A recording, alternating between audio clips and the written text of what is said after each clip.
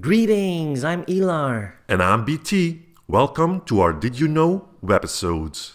In this webisode, we will talk about the different insulating epoxy plugs and how to install the cap on our Euromold Interface C compact connectors. So let's get to it.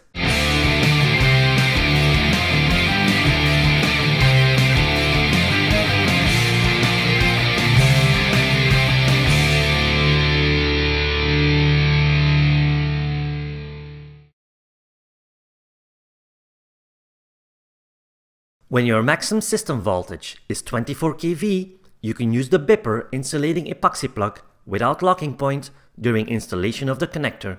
When the maximum system voltage is higher than 24 kV, you have to use the BIPA insulating plug.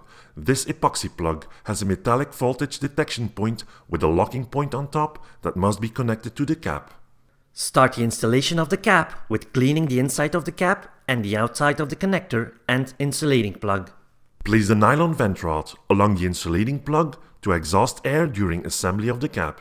Then push the cap firmly over the connector and onto the insulating plug until it cannot advance any further. Only when you use the BIPA insulating plug, you have to press the center of the cap onto the locking point until it snaps into place. Press the cap on all sides to make sure it is well positioned over the connector. The pulling tab of the cap needs to be positioned downwards. You can now remove the nylon vent rod. Repress the center of the cap onto the locking point to ensure it is still in place. That's it for this episode. Thanks for watching and take care.